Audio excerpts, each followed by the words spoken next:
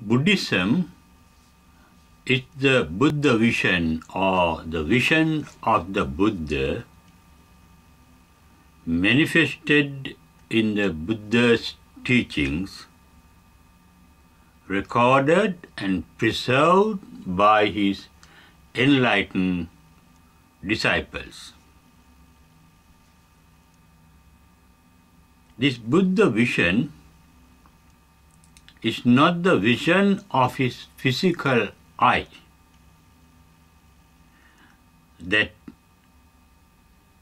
but it is a mental vision of his mental eye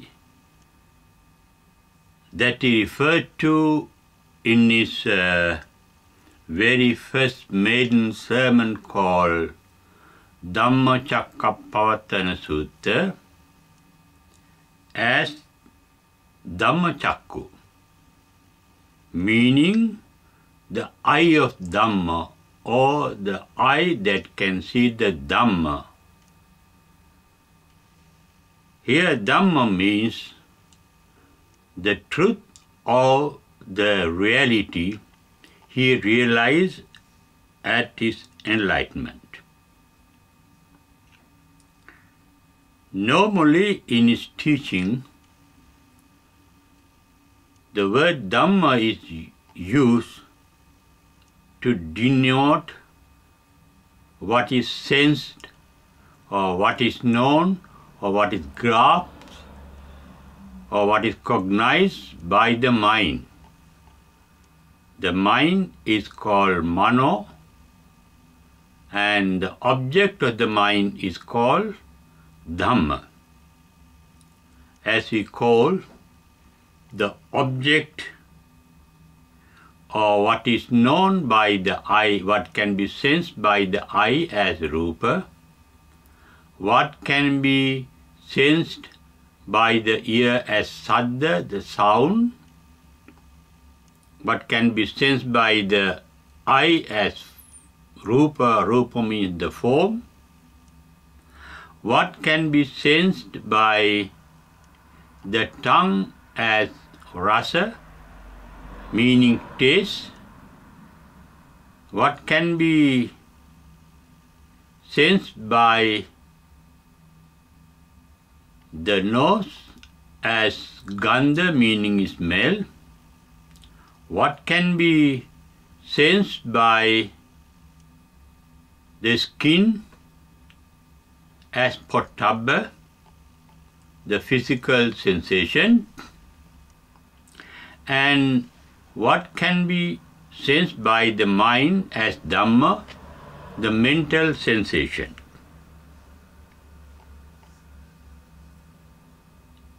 In this context, Dhamma means really the object of mental sensation, what the mind grasps or realizes.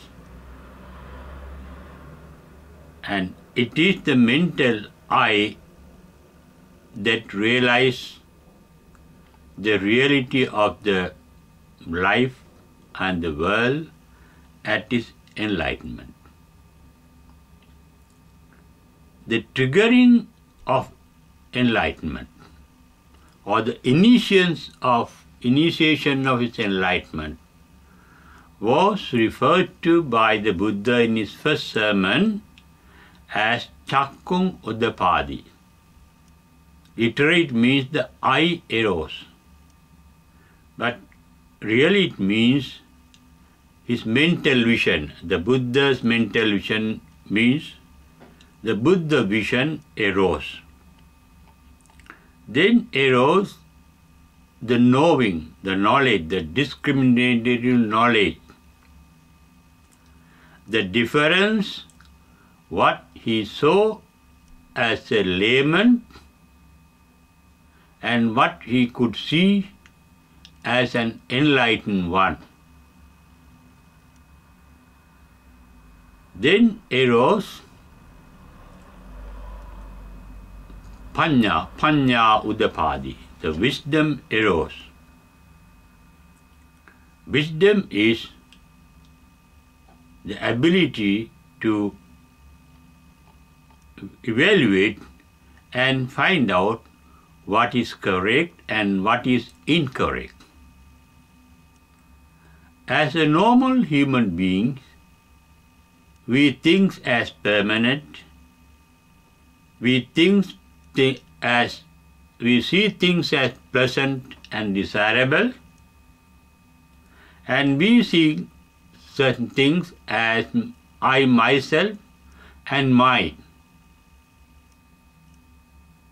But at the enlightenment, the Buddha vision, so what is permanent as impermanent, it is called anicca. Buddha in his vision saw the entire universe and every item in it is dynamic. It is the creativity of the universe. And with that creativity means the universal energy. Energy is not a thing, permanent thing. It is a creativity, dynamic creativity. Every moment, everything is changing by that creativity. It is that change, it is that transformation of energy he referred to as dukkha. If everything is changing and dynamic, changing from moment to moment, nothing can retain a permanent identity, and that is called anattata. That is what the Greek philosopher called Heraclitus, that lived in the same 5th century BC that the Buddha lived, said, no one can step into the same river twice, because the river is constantly flowing down, going down, moving. When we touch the river by our feet once, that river is gone down, moved away when we touch it for the second time. So is even our skin. The molecules and atoms are changed every moment, every second. And when we touch our body, when we touch it again, we are not touching the same body we touched first, because it has changed. Even in an atom, the electrons are moving very fast, changing. Even protons and neutrons are rotating round themselves. They too are moving, rotating, like the earth is rotating. The new theory in physics called string theory, founded from 1970 to 1995. There are 5 theories, and the last theory amalgamated all the 5 theories into one called master theory of strings. There is only vibration in the universe and in every atom, in every subatomic particle, in every quark. There is nothing permanent anywhere in the world. When the Buddha realized this impermanency, his attachment to the world, its pleasures,